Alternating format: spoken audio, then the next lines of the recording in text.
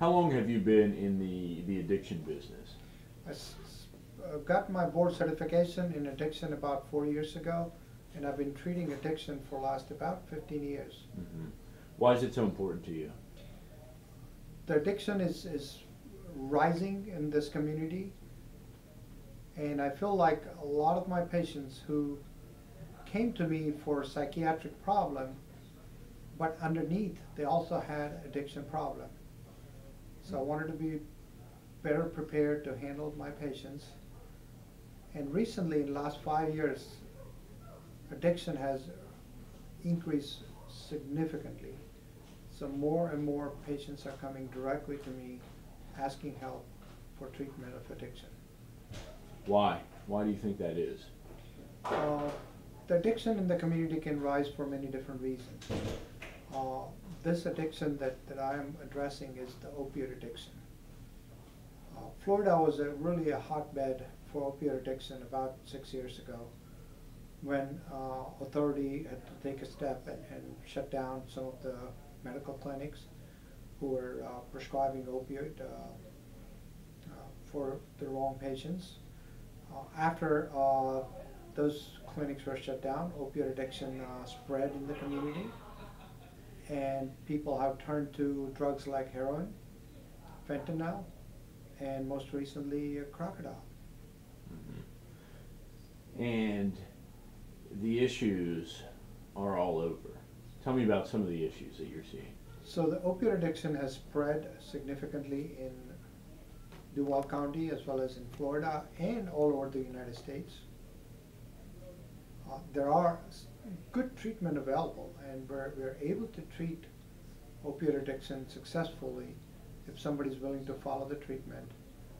But there's a lot of misunderstanding and misconception about the treatment, about what does it take for the recovery and maintenance of recovery. Mm-hmm. So my clinic, we're able to provide treatment with a medically assisted program. We also been actively involved in conducting research. Last 15 years we have gotten really good success with using daily tablets of buprenorphine, which can prevent opioid relapses. But it's an everyday pill, and in many situations it's not convenient. So our new research is addressing the need to have a long-acting injectable buprenorphine. Okay. Buprenorphine is a partial agonist on the opioid receptors. It prevents the craving. It protects the person from any unusual use of opioid. But as I explained before, it requires daily use of buprenorphine. Mm-hmm. And there is a abuse potential on those buprenorphine also. Okay. Keep the door closed so you don't get I think it's okay. background noise. Yeah. And for people that don't understand, first of all, let's talk about what opioids do. So opioid is a chemical that goes into the brain, and it stimulates receptors in the brain, particularly the dopamine. When dopamine is released, your brain, your body kind of feels happy. So you have a euphoric effect, which is very quick. And that euphoric effect turns into, for some people, more energy, desire to do things more, become more active. And that can last, depending on the type of opioid you take, anywhere from 1 hour to 6 hours. But when that drug wears off, a person will go through significant withdrawal symptoms. In order to prevent the withdrawal symptoms, a person will take another opioid. And then cycle goes on and on. Mm-hmm. Now opioid is a very powerful medication to treat any acute pain. If somebody has an injury, they will benefit from using opioid. If somebody has a back pain, they will benefit from opioid. Mm-hmm. And heroin also. So heroin is all illegal. There's no medical use of heroin at this time. Heroin is not approved medically. But heroin is much more fast-acting opioid. It gets in your system in few seconds and reaches the extreme high level in your brain and gives you a significant, powerful high, but it lasts no more than 2 to 3 hours. And heroin has to be given intravenous. So people will try to damage their vein and have all different type of complications related to IV usage. And some people die right away. So when you're using street drugs like heroin, you don't know what you're getting in there. And if you get a higher amount than your body is able to tolerate, you get the respiratory depression. And that is the main cause of death. That you're trying to get some high or you're trying to prevent the withdrawal, but you get such a high concentration of drug that will suppress the respiration. You stop breathing. You stop breathing, your brain does not send the signal to breathe. Is that also what happens when people overdose on prescription pills? Correct. So prescription pill, let's say you need about 30 pills to overdose. With heroin, you can get like a 1 or 2 shot of heroin and it equals 30 pills. And it's exactly the same thing. The stronger medicine that just came out is fentanyl and crocodile. Those 2 drugs are so dangerous and so potent. So when a person is addicted to opioid, they go to the higher level because the same amount is not working for them. So they start with the pill, they go to the higher level, which is heroin. From heroin, they go to fentanyl, which is a much higher level. And then recently we heard the case that we had a case of crocodile, which in Duval County it's a new thing, but in Russia it's very prevalent. The scary thing about crocodile is that you can mix it at home. The heroin, fentanyl, you can buy it on the internet. So the emergency room department, they're flooded with cases. They get hundreds of cases come in with overdose on the opioid. The emergency departments, the paramedic services, they're also flooded with calls that people are just passing out. And if they don't reach the emergency room in time, they can die. Wow. And I've heard that it knows no age, no boundaries, no economic status. I mean, this and that's the scary use part, that opioid addiction, it's going to cross the boundaries. It's going to cross any socioeconomical class, any job status. I have seen people in an extremely high position, and we have heard about all the celebrities, including most recent death, Prince. They are connected with the opioid addiction. Mm-hmm. So opioid addiction can go across the socioeconomic class, racial class, and it's so scary that it's specific to certain people. Like if you give opioid to 100 people, not all 100 people are going to get addicted or ask for more opioid. It's the people who have a certain genetic susceptibility.